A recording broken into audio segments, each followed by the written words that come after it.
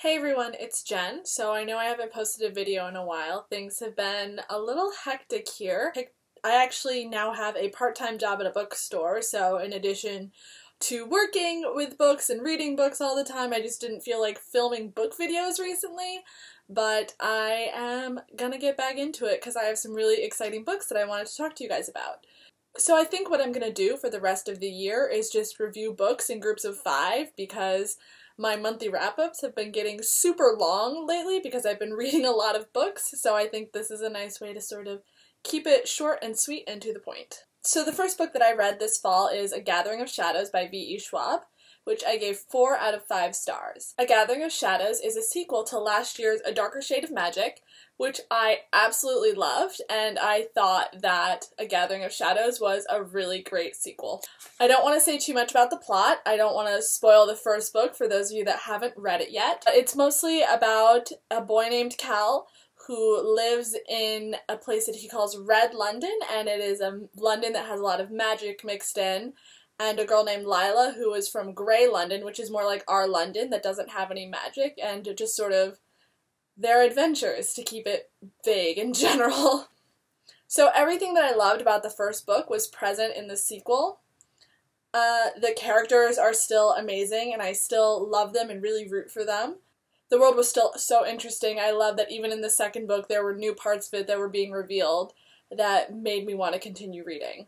I thought the plot with the games did drag a little bit, but that's really my only complaint. I still read the book really quickly, and I can't wait for the third book to come out next year. The next book that I read is The Obelisk Gate by N.K. Jemisin, which I gave 4 out of 5 stars. And The Obelisk Gate is the sequel to The Fifth Season by N.K. Jemisin, which I read over the summer and I absolutely loved.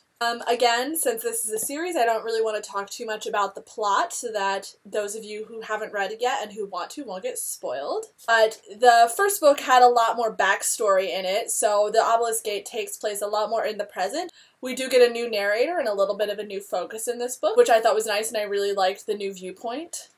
And for every question from book 1 that got answered, in book 2 there are new questions, so I'm just continuing to be amazed by N.K. Jemisin's writing and her world building, and again, I can't wait for the third book. The next book that I read, well, actually listened to, was The Girl with the Lower Back Tattoo by Amy Schumer, which I gave 4 out of 5 stars. And I did round up because I really enjoyed the experience of listening to Amy read her own book to me. I feel like listening to Amy Schumer tell her own story added a lot of depth to what she was saying, so I definitely recommend listening to this book on audio. Especially if you are a fan of her humor and her comedic timing, I feel like it comes off a lot better listening to it than it would reading it. This book wasn't exactly what I expected it to be. I've watched quite a few episodes of her show Inside Amy Schumer, and I did go to see Trainwreck when it was in theaters last year. And this book, while it did focus a lot on the sort of humor that made her famous, there were also surprisingly a lot of sort of deeper, more serious topics that she covered as well, which I thought was really interesting because a lot of those things that she talked about were things that I never knew about her. And so I really enjoyed listening to it and hearing about her life. And even though I was surprised by the serious turn that the book took, I definitely recommend it for people who are fans of her humor. Maybe even if you're not a fan of her, try checking it out to see if it changes your opinion. The next book I read is Me Before You by Jojo Moyes. I actually gave this book 2.5 out of 5 stars. So I did not really enjoy Me Before You. Yes, it had some emotional moments, but I felt a little manipulated into those emotions because it felt like this story was just tragedy for tragedy's sake. So there's a lot of other people who've done really in-depth reviews on this book, so I'm not really going to go into some of the main issues that I had with the plot, although I did really not enjoy the turn that the book took in the second half. For the first half of the book, I did quite enjoy it. I sympathized a lot with Lou as someone who's also in her 20s and just doesn't really know what she wants from her life. But then having Will be the one to sort of tell Lou what she wants and who she should be, that just rubbed me the wrong way a little bit. And I didn't really like him as a character very much in the beginning because of this sort of attitude. I mean, I did feel for him, obviously, but I don't know, this book just didn't resonate with me the way that it seems to have with some people, and I probably will not be checking out the movie. Another book I read recently was Another Brooklyn by Jacqueline Woodson, and I actually posted a full review on that, so I will go ahead and link it below.